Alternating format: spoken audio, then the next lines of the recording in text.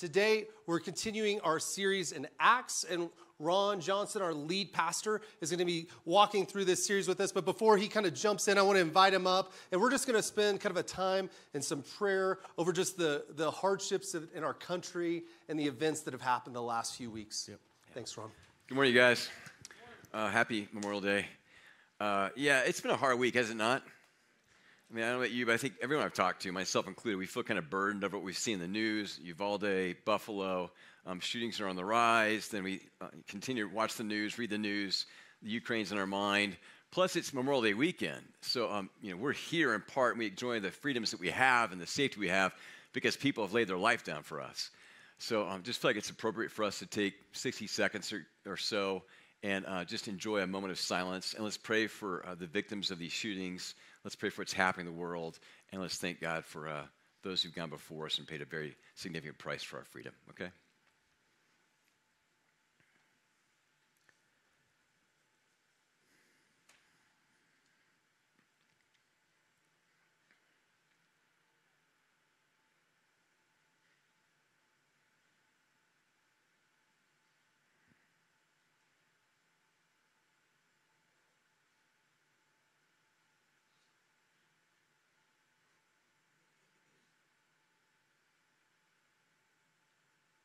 Father, we're a church that believes in extraordinary prayer and the power of prayer, and so we trust that in some way that we can't see, you're hearing our prayers today. You're bringing comfort to victims, and hopefully in some way we can't see, bringing peace into the world. And then Father, this morning as we get into the message, help us remember we have a message of peace, and that peace in this world always begins with people making peace with you. And so we commit our time to you this morning in Jesus' name. Amen. Amen. Okay. Our vision as a church, if you're new to Restoration, you picked a good day to come. Our vision is to be a part of a global movement of everyday disciples, like people like you and me, making disciples for generations to come. We say global movement. Locally, we have over 550 simple churches that are making disciples. If you're new to Restoration, simple churches, they're kind of our jam. People go, what's the difference between a simple church and a small group? Small groups are great at getting people together, and they care for each other, and they go through some content, and they talk about it, and they kind of connect with each other. But they don't typically make disciples who make disciples. So during COVID, we began to experiment with some different ways of doing small group gatherings, and we've been learning from other parts of the world about how to be a part of a disciple-making movement. And so now we have over 550 simple churches locally. And so we have first world simple churches, and we have third world. We have a lot of people that are immigrants and refugees in our simple churches, and we're seeing some really, really cool stuff happen. And then over in India, we're part of a simple church movement that's now at least 200 simple churches strong. We believe it's probably even bigger than that. God willing, I'm going to India in September with Jatendra Singh, one of our simple church catalysts. We'll see how healthy that movement is and how it's growing. So that's kind of our deal. And the reason we're so big on disciples making disciples is because we believe that the world would be a better place if everyone was becoming a little bit more like Jesus every single day. Amen, somebody? So yeah, we can legislate certain things, and scientific advances and technological advances can help us, with some of the world's problems. But every time we fix one problem, we got another one, right? And we believe that for the world to become a better place, a more peaceful place, it starts with a transformation of the human heart. And we believe that's why Jesus came, to transform hearts. And that's why we're so passionate about our vision.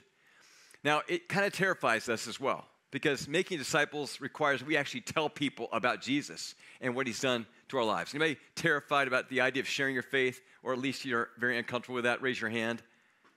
Okay, and the rest of you aren't being honest. Okay. All right, so most of us are pretty terrified. When Chris and I started dating, we had a series of terrifying conversations, kind of define the relationship moment kind of conversations where you go, okay, this is a go or no-go moment. We're either going to keep going with this relationship or we're not. You guys know what I'm talking about. So you have the money conversation, and you pull out the spreadsheets, and you have the debt list, the liability list, all that kind of stuff. You go, okay, well, we passed that one. Then you have the sexual history one, big gulp. And then we had the kids conversation. I didn't want to have kids. I already had 3. She hadn't had any, and she won. We have 2 more. Anyway, so, and then we had the KU versus Iowa State conversation about who we're going to root for during March Madness, right? And KU is my team, and for good reasons. They won this year, right? And so that's still a tension point. We haven't resolved that one yet.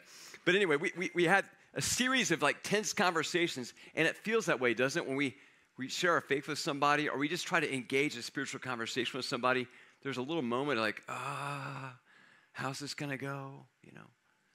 I was coming down the hill from Mount Falcon the other day. I went into a 7-Eleven to get some Gatorade, and I had a prompting in my spirit. I should ask this guy across the counter, hey, how can I pray for you? And right before I asked him that question, there was a little moment of terror inside of me, like, oh, how's this going to go? Should I do this? And I did, and it went pretty well. Okay. Are you tracking with me? It's a little bit of a moment of terror when you try to open your mouth and actually talk about Jesus. Becky Pippert, in her book, Out of the Salt Shaker into the World, said Christians and non-Christians have one thing in common. They are both uptight about evangelism. So if you're here today and you're exploring faith, somebody drug you here, boyfriend, girlfriend, coworker, and you're kind of uptight about this topic, just know, we are as well, right? So we're going to try to get past some of the reasons we don't share our faith, some of the reasons why we're afraid to open up.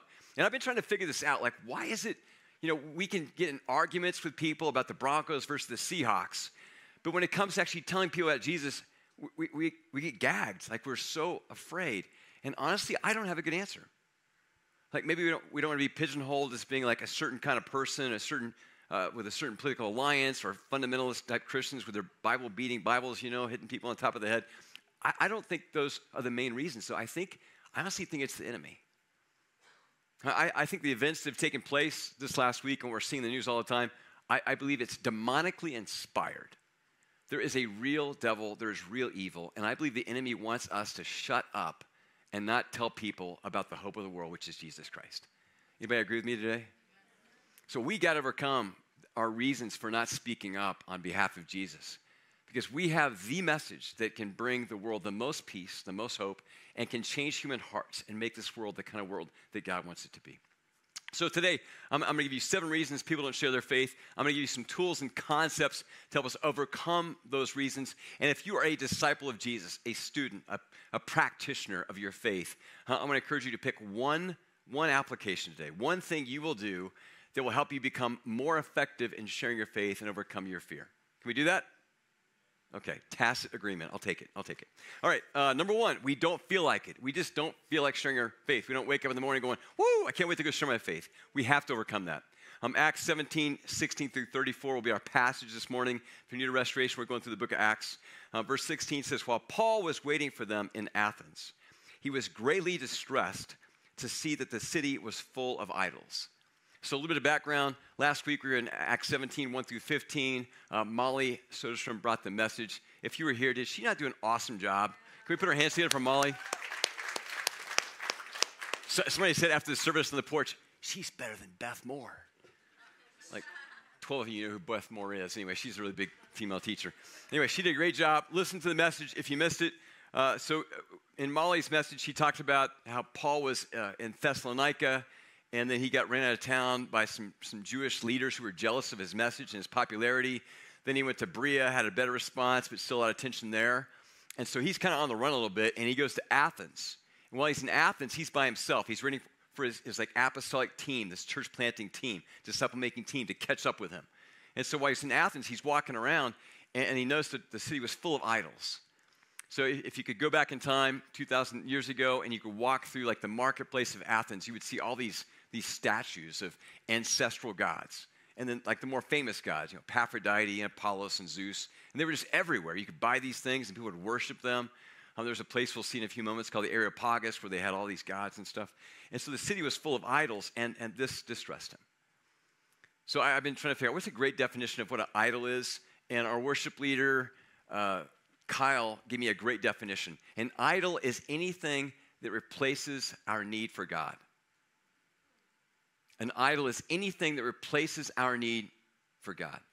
So a couple possibilities.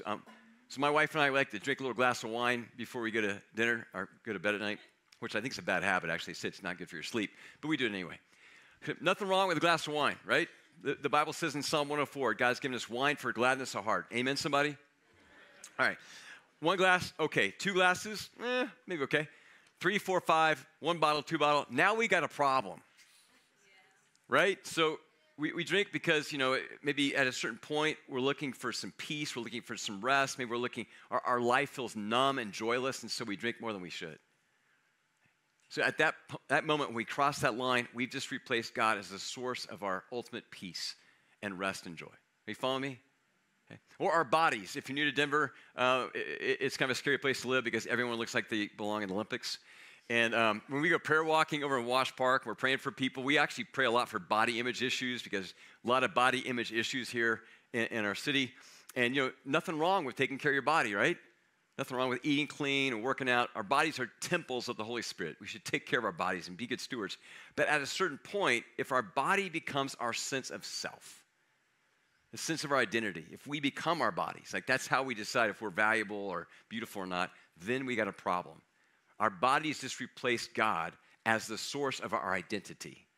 Because God alone can tell us who we are, why we're here, who we really are. God's love alone can define us. He alone can give us the security and significance that we need. Okay? Are you following me? And idols, anything that replaces our need for God. John Calvin said we are idol-making factories. As human beings, we are incredibly gifted at finding ways of not needing God and creating idols that act like God but never satisfy us the way God does. In Jonah chapter 2, verse 8, it says, those who cling to worthless idols forfeit the grace that could be theirs. Idols always take more than they give. So have you ever had a friend that you know has an idol? Maybe you didn't call it that, but they're going down a path and you know it's not going to end well. As you play the movie forward, you go, this is not going to end well. So we got a lot of Brook young adults here right now. You got a friend maybe and she's dating a boyfriend, like this is not going to end well. She's not coming to church as much. She stopped going to simple church. She's not reading her Bible anymore. She's moving away from God. This is not going to end well because this boyfriend has replaced God.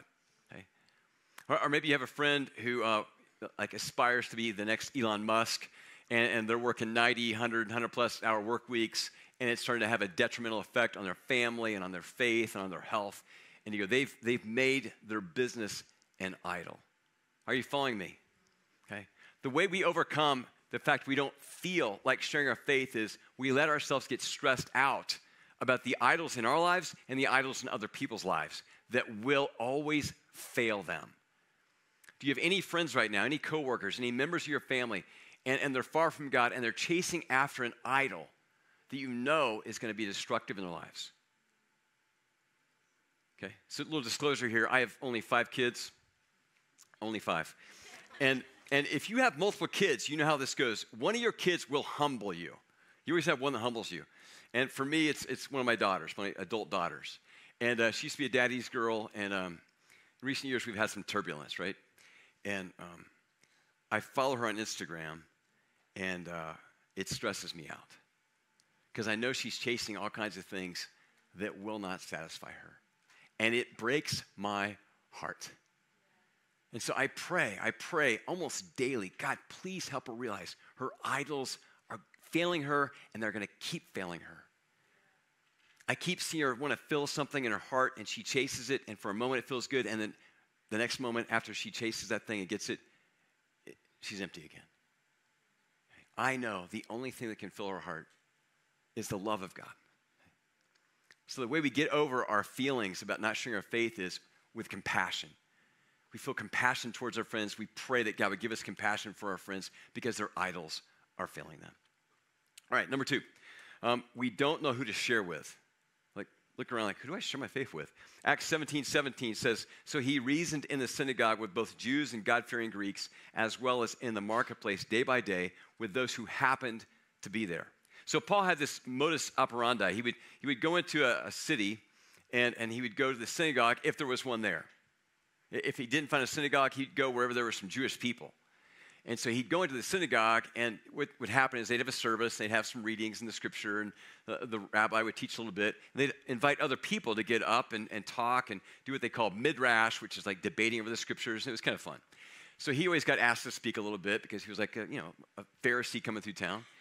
And he went to the synagogues for 2 reasons. One, he was looking for Jewish people who were open to the message of Jesus, because they'd been taught their whole lives, there's a Messiah coming, all these promises in the Old Testament. And so Paul would say, you know that Messiah you've been waiting for? He has come.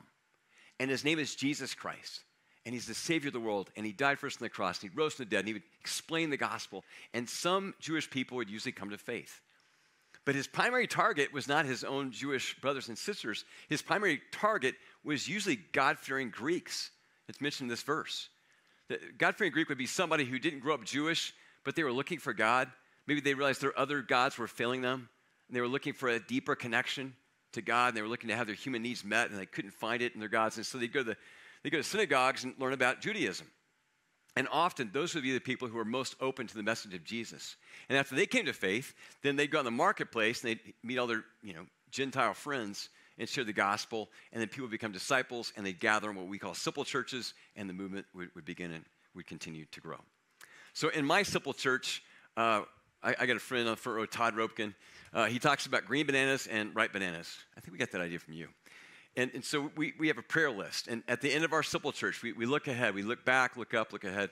We look ahead, and every week we talk about who can we share our faith with, how can we start other simple churches out of our simple church, because we're a spiritual family, and we want to invite other people to be in spiritual families. And so we've been talking about, on our prayer list, as we're praying for Christians and non-Christians, usually there's somebody on the list that's a ripe banana. They're open. They're open to the message of Jesus. How do you know if a person might be open to the message of the gospel? A few ideas on that. Often they are in transition. Okay, they just moved here, which is a fairly popular thing for people to do. They're moving to Denver, and we kind of like you, we kind of don't, but it's okay. We'll welcome you, even though you're causing a lot of problems with the housing prices and gas and everything else. But anyway, we accept you. We accept you in Jesus' name. So, because we're told we have to. So welcome to Denver. And but people in transition, like moving here, they're kind of displaced, they're kind of disoriented, they're trying to figure things out. They tend to be more open than people who've been here for a while, sometimes. People who've just graduated, people who just got married, people who just got divorced, people who just had a baby. When we're in transition, we tend to be open. There's like the liminal space between us and God tends to get thinner, and we find a craving inside of us for security, for peace, for help, for higher power. Anxiety. Man, the world's full of anxious people. People who are anxious typically are very open to hearing about the peace that Jesus can offer them. And then finally, people who are addicted. Okay? Many of you have a story. You were addicted to something, and you came to this place where you felt helpless and you needed a higher power. And then you're trying to figure out who is that higher power. And at that point in a person's journey, they tend to be open to Jesus. So when you're praying, and I would recommend one of your applications today would be if you're not praying for Christians and non-Christians, you don't have a list, make a list, and then keep asking God as you're praying for people, God, who's open? Who's open? There's all kinds of prayers we pray that we don't know if God's going to say, yes, here's an answer. I can guarantee you, if you pray that God would help you see people who are ripe and open, who are ready to hear the message of Jesus, he will say yes. He will eventually give you somebody. Okay? So if you don't know who to share with, ask God, start praying, and look for people who are open. Number 3, we are afraid of questions we can't answer. We're afraid of questions we can't answer. You may feel that? Like, I don't want to open my mouth because they might ask me something. I'm not going to have an answer for it. Acts 17, 18 through 21. A group of Epicurean and Stoic philosophers began to debate with Paul. Some of them asked, what is this babbler trying to say? Others remarked, he seems to be advocating foreign gods. They said this because Paul was preaching the good news about Jesus and the resurrection. Then they took him and brought him to a meeting of the Areopagus, where they said to him, may we know what this new teaching is that you are presenting? You are bringing some strange ideas to our ears, and we would like to know what they mean. Verse 21, all the Athenians and the foreigners who lived there spent their time doing nothing but talking about and listening to the latest ideas. I think Luke, as he wrote this, had a little tongue-in-cheek moment there. Okay, so he's in Athens, and the Athenians were known for 2 different philosophies. They were famous for these 2 philosophies. One was that of Epicureanism. If you've ever heard the phrase, eat, drink, and be merry, for tomorrow you die, that was their phrase. Okay, they were sensualist. They believed the good life was defined as getting as much pleasure as you possibly can out of this life. Then almost their opposites, you had the Stoics. And the Stoics believed that each person has a divine spark within them. So as followers of Jesus, we believe we bear the image of God. We believe every person is infinitely valuable because they bear the image of God. But that doesn't mean we believe we are God. What we believe when you follow Jesus, the Spirit of God goes inside of you, but you're not God. God's just within you, having communion with you. They actually believe that every person was a piece of God. And they believe that reason is the way to find the good life.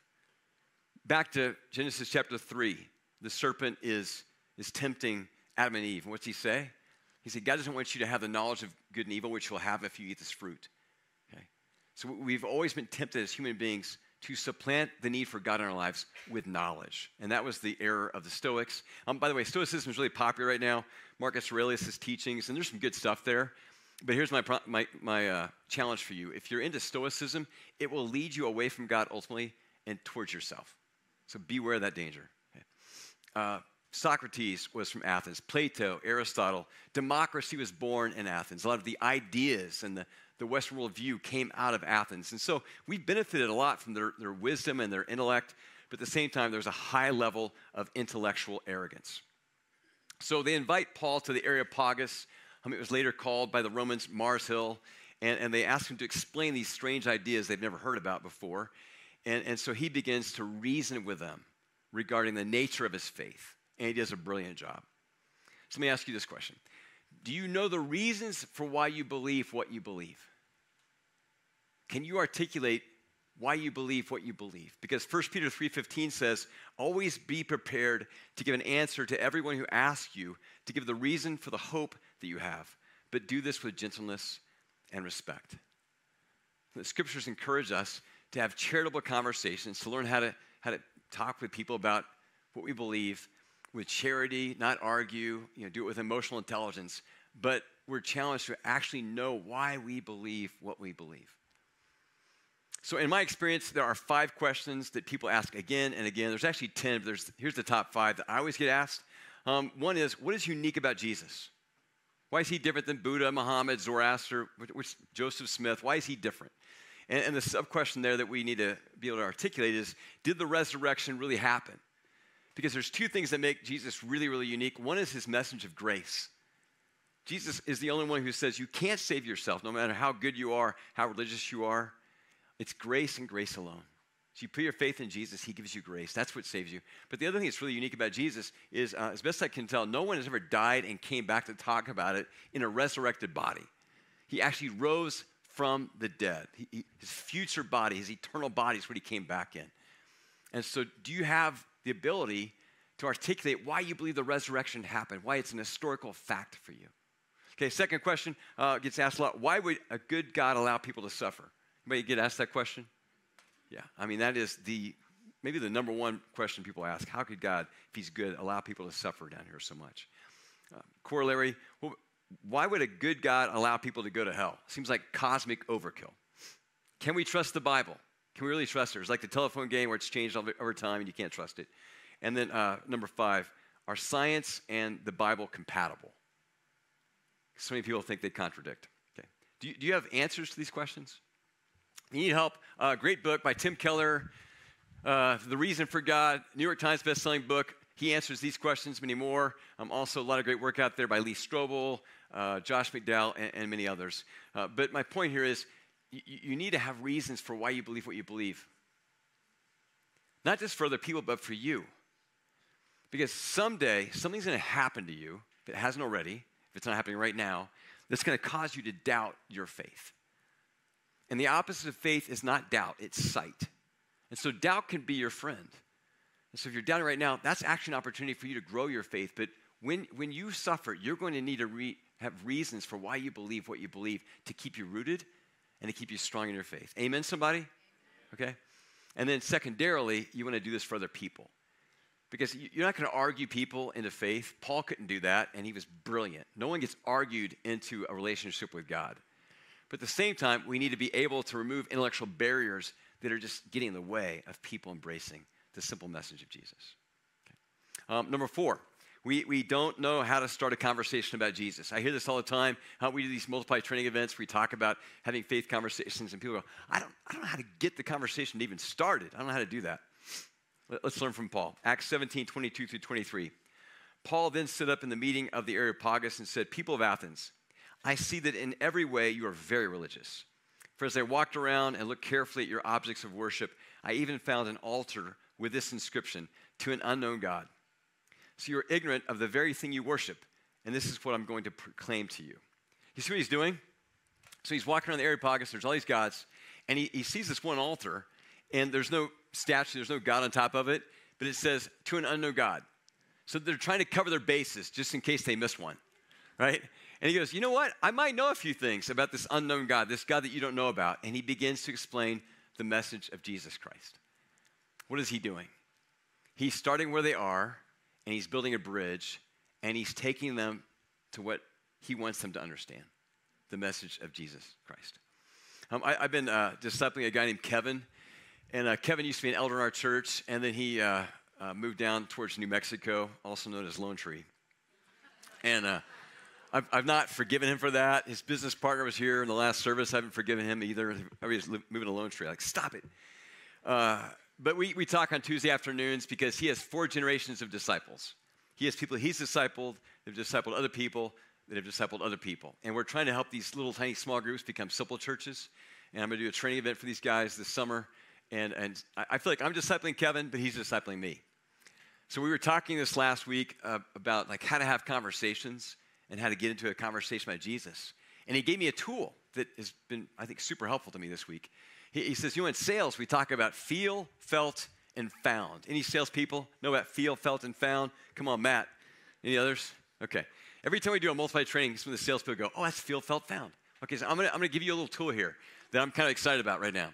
And some of you have always thought I had like multiple personality disorder, and I'm going to give you evidence that I do. So you're right. So over here is Ron, the non-disciple, not following Jesus, not a Christian, doesn't know maybe a whole lot about Jesus. And over here is Ron, the disciple, okay? And we're having a conversation, we're hanging out.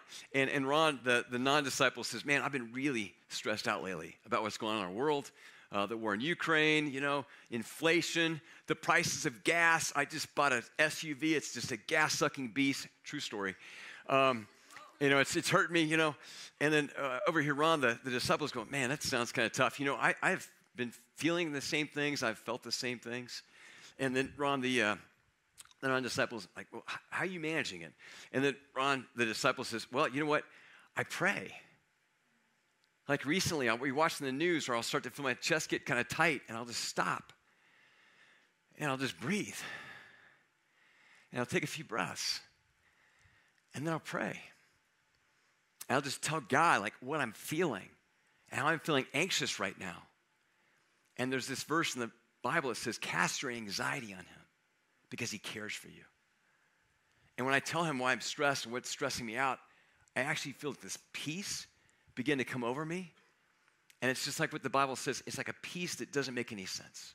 It transcends understanding. And then Ron, the non-disciple, says, wow, tell me about Jesus because I want to follow Jesus right now. And if you just say a prayer and show me the gospel, I'm in, which doesn't hardly ever happen, okay? But do you see what I just did? I'm just being a human being, right? I'm just telling somebody how Jesus is changing my life, and I'm beginning with feelings. Because let's be honest, we're way more emotional as human beings than we are rational. It's our feelings that lead us to Jesus. Okay? So that's a tool you might put in your little quiver, feel, felt, and found. D.T. Niles, who was a missionary, said, sharing Jesus is just one beggar telling another beggar where to find bread. Isn't that good? We just have found some bread. We call it the bread of life. And we're just trying to share with other people what Jesus is doing in our lives. Which brings us to the 5th reason we don't share our faith, and that is we don't want to be a salesperson.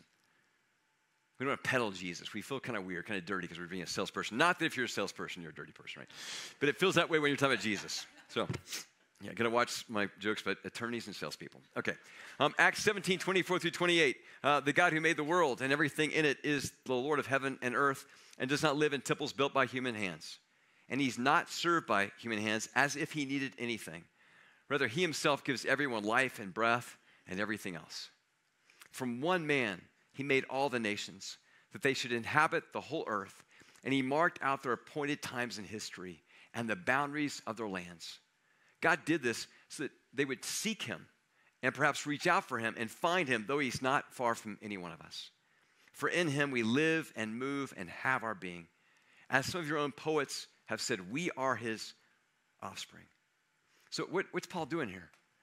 As he's moving towards sharing the gospel with these people at this Areopagus, all these intellectual elites and some political leaders, he's starting with the fact that all of us as human beings, we have these very human needs, these questions that our heart aches to have answers to. Like, why are we here? Right? How do we have peace? What is the good life? Here's some questions that all of us ask. To know who we are. We all want to know who we are. We all want to know why we're here. What's our purpose? What are we supposed to do with our one life? To know what is the good life. I mean, the culture has all kind of definitions of like what the good life is. What really is the good life? How do we live our best life? How do we maximize our one life? To know where we're going to go when we die. I was at a memorial 2 weeks ago. A good friend of mine in the Springs died. And man, you go to a funeral, everyone's asking that question. Like, what's going to happen to me? What's happening to them right now? And then finally, to feel like we belong. We all have a longing for belonging. We all want to be in like relationship with people who love us, who cherish us. That's why we try to build families. That's why as a church we start spiritual families where we have like spiritual connection with brothers and sisters who love us. And what we believe as followers of Christ is that the gospel of Jesus meets all of those needs. Following Jesus is not just about going to heaven when you die.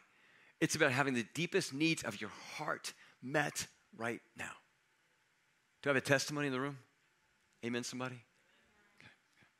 So just be a human. You don't have to be a salesperson. Just be one human talking to another person, another human, about where to find the bread of life. I got a friend in the room right now. His name is Steve Kumick. I think we have pictures of Steve. Have you guys met Steve yet? Come on, put your hands together for Steve. He just got baptized 2 weeks ago. He's a big guy. He actually works with our kids upstairs. And so parents, if you're worried about anything happening with your kids, just look at this guy. Come on. Like, I'm afraid to even take my kids up there because I got to talk to Steve. So he's everywhere. He's serving. Really, really appreciate Steve and Steve, the way you serve in our church. And it's been an honor to watch you grow since you've become involved in our community. Steve is a part of our Multiply training led by Molly and Tim recently.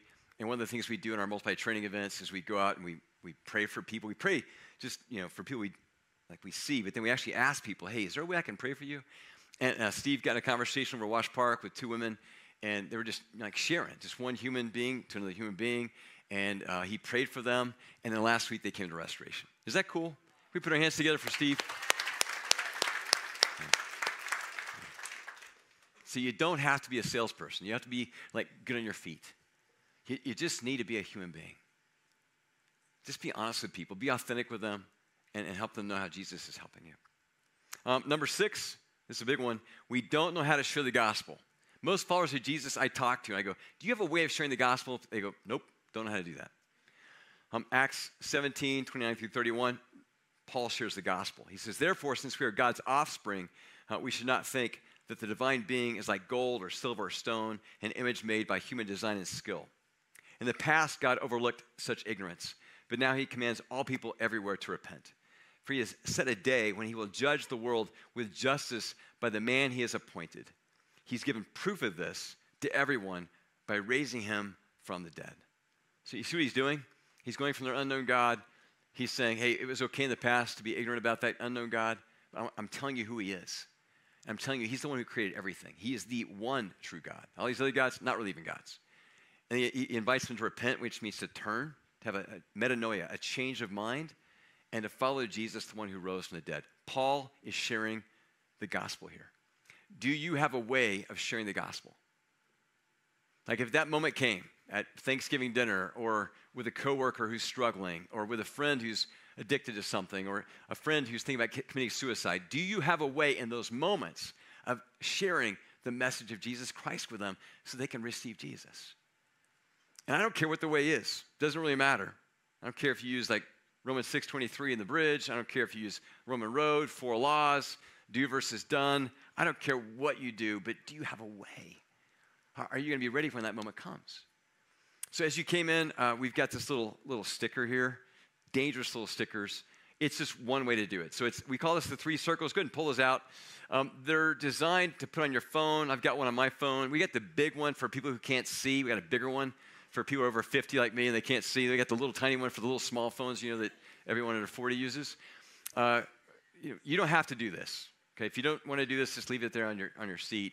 But a lot of us are putting these on our phone so that it's like right there. And when there's an opportunity to share the good news of Christ with somebody, we got a tool right there, okay? So let me walk you through this. This is kind of a review. I did this on Easter weekend. We got the 3 circles, okay? So we've had this feel, felt, found conversation, and now we're talking about whatever. It's anxiety. My friend's stressed out. And so we talk about, hey, the world is full of brokenness, and that's what creates stress.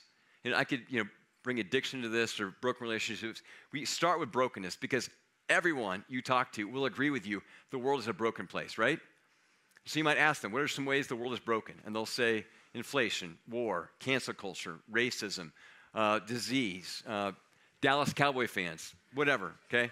They're gonna chime in right here. And then let's talk about some ways we try to fix the brokenness in this world. And you ask them, like, how are we fixing this thing? And they'll say, well, we try to legislate, science and technology, self-help, whatever. Then you ask, well, how's it working? And they're going to say, not that great. So it's like whack-a-mole, right? In our personal lives, and then globally, we fix one problem, we got another problem. Okay, world's broken. And then you go to the first circle, and you go, this is not the world God created. This is not how God made the world to be. God designed a world where it's filled with love, where people get like moment by moment nourishment from God. We're in communion with God, and God pours his love into us. And it's just the natural thing for us to do is to love other people. And if we loved well, we wouldn't even need laws, right? The brokenness in this world comes from the fact we don't love each other. We often hate each other. And the Bible calls that sin. We've moved away from God, and we replaced God by playing God ourselves. And that's why the world is so broken. So you kind of get him in the bad news here.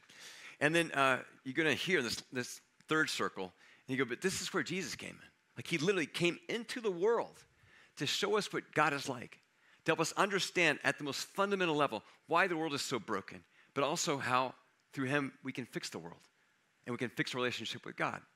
And so Jesus went to the cross and he died there. And he died for me and he died for you. And the reason he died is because sin, walking away from God and bringing brokenness in this world, it deserves death. Sin always brings death. Emotional, relational, environmental, and ultimately physical death are all the result of sin. And so Jesus went to the cross and died for us so that we have the hope that at the end of this life, there's more life to come. And that's why he rose from the dead, to give us the hope that one day we will all rise and he will restore all things. And so now, if we'll simply turn from our brokenness and our sin and we'll pray and we'll receive Jesus as our Savior and our King, little crown here, our King, and we follow him as disciples. It's not enough to believe. It's not enough to be a Christian, a cultural Christian. You have to be a disciple. You have to follow Jesus. And moment by moment intimacy. As you get in the Word, he speaks to you. You obey him. You surrender to him. You trust he has a better way. As we do that, he begins to restore us. We become the kind of people who are more and more capable of bringing God's love into the world. That's the 3 circles. Can you guys do that? 3 of you said yes. The rest said no. Can't do that. Okay, here's what I want to encourage you to do. If you want to use that little sticker, put it on your phone and practice it 5 times. You can watch this message again on YouTube. You can go on YouTube. If you look up 3 circles, there's all kinds of people out there telling you how to do this. Even better, come to our Multiply training events this summer. We've got a number of them coming up. We've got one that weekend. We got 8 weeks coming up there. I've got a couple for pastors coming up, but we're on a regular basis. We're training people. We'll practice the 3 circles. We'll train you, but you don't have to wait for that. Just go home and practice 5 times, and you'll have this down. Trust me.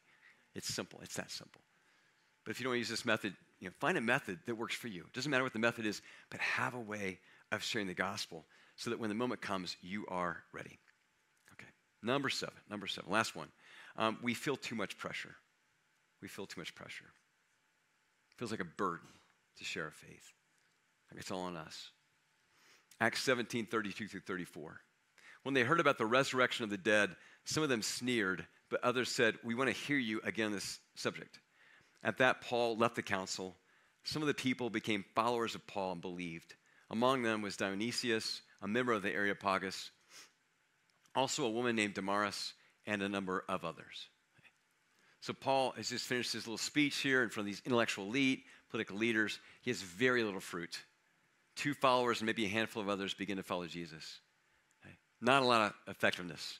In fact, almost every city Paul went to, he'd see a fair amount of fruit, and they'd start churches. We have no historical record of Paul starting a church in Athens. Perhaps one of the few places he didn't plant a church because there's so little fruit.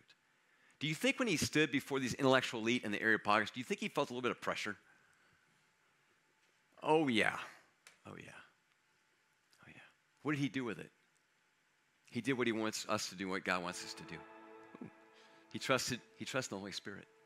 And we're going through the book of Acts for a reason. We're trying to learn how to be disciples who make disciples, but we're also going through the book of Acts because the book of Acts is the acts of the Holy Spirit through everyday followers of Jesus like us, who are disciples who made disciples. So when you feel pressure, remind yourself in that moment, it's not about me. It's not about being good on my feet. The pressure's off. It's the Holy Spirit. I have never persuaded anybody to follow Jesus. The Holy Spirit always does the work. And so if you trust in him, you'll have peace. Amen? Somebody? Okay. And so you're saying, well, that's all great, Ron, but I'm a brand new believer. I'm still kind of anxious about this topic. This scares me. Let's take some baby steps. Maybe you're here today and you're a follower of Jesus and you've just begun and you're like, this is like PhD, 401 kind of stuff. What can you do? I would just say invite your friends. So we do 3 things as a church. We keep it really simple around here if you're new. We do happy hours. We're good at that. We do church services like this one, worship services, and we do simple church, okay? The reason we do happy hours is because a lot of our friends would never come to a church service. They won't come to your simple church, but they will go to a happy hour. Okay? So bring them. Also, we do these church services, and while we're focused on equipping each other to go out and do ministry and worship God, we are seeker-friendly. So bring your friends. We had a person who came to last service, and she became a follower of Jesus today. Is that good news? You can put our hands together for that. And let me remind you, we have an 8 o'clock service beginning next week. And so if this vibe isn't the vibe for your friends, check out the vibe over there. It's light, it's bright, it's acoustic. It's a short service. Maybe they get up early. Come join us next week. It's going to be a lot of fun to have that 8 o'clock service available to us. All right. I want to end with a story.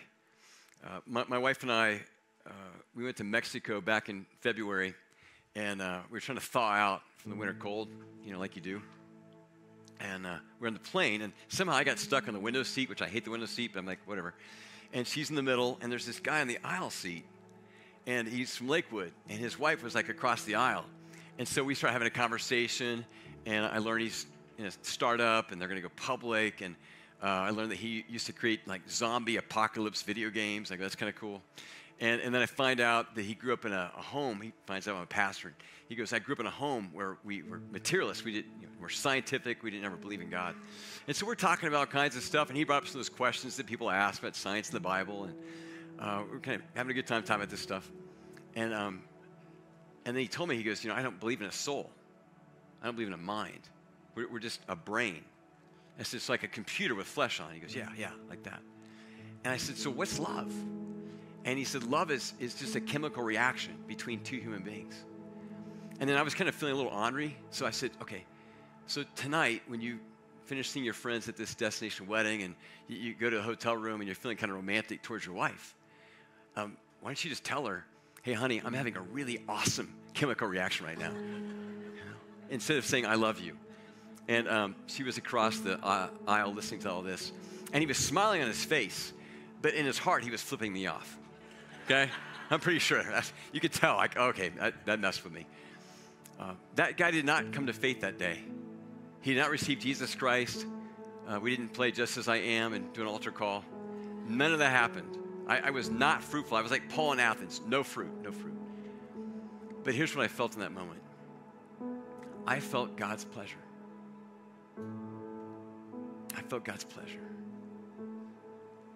See, we share a faith because, yes, if people became more like Jesus every single day, the world would be a better place. Because we believe that we have the hope of the world in this message of Jesus Christ. But honestly, I share my faith because it makes me feel closer to God. I walk away from conversations like that and I go, man, I am so blessed. Like, I really believe this stuff. I've experienced it, the grace of God, the forgiveness of God. That He's given me this incredible purpose. In those moments when I share my faith, I feel the presence and the pleasure of God. And that's what I want for every single one of us. So, friends, if you're a disciple of Jesus, I want you to do this right now. We're going to have a moment of prayer, and we're going to ask God to speak to us. Ask God what one thing you could do this week to overcome your reservations of sharing your faith, one thing that would help you become more effective in sharing your faith. What would that be? Is it, rethinking about what it means? You're not a salesperson, you're just a human being. One beggar telling another beggar where to find bread. Is it learning how to start conversations with feel, felt, and found? Is it learning how to share the gospel? Is it getting some answers to some questions? What do you need to do this week that would help you overcome your fear and become more faithful and fruitful in sharing your faith? Let's take a moment, let's bow our heads, let's pray. Let's remember, church family, that we want to be doers of the word, not just hearers. We grow through doing. And so ask the Holy Spirit to tell you what he would like for you to do as a result of what he said to you today. And then while the disciples in the room are praying, I want to speak to those of you who are not yet following Jesus. And maybe you're where that woman was in the first service. You can't think of a good reason not to follow him today. Why not begin to follow him today? Why not receive the gift he's offering you right now? How do you do that? You pray. You simply say, Jesus, right now, I receive your gift of grace and love and forgiveness. And I thank you for dying for me on the cross to pay off my sin debt. And so right now, I give you my life for yours. And I ask you to fill me with your Spirit, and I ask you to help me become more and more like you. If that is your prayer, say yes in your heart right now. Just say yes. And I would encourage you to get baptized as soon as possible. We actually have baptisms right after the service. You can get baptized today. But if not, let us know on your connection card you'd like to get baptized. We'll reach out to you, and we'll make it really special as soon as possible. Father, we thank you for your word. We thank you for the honor you've given us to be your ambassadors, to share the message of Jesus Christ, the most hopeful message the world has ever heard. We get to do that. And we get to see lives transformed before our very eyes like we see week after week here at Restoration. And so we thank you. We ask you to embolden us, to equip us, to help us take risk on behalf of others. And all of this for your pleasure and for your glory, Jesus Christ. In whose name we pray.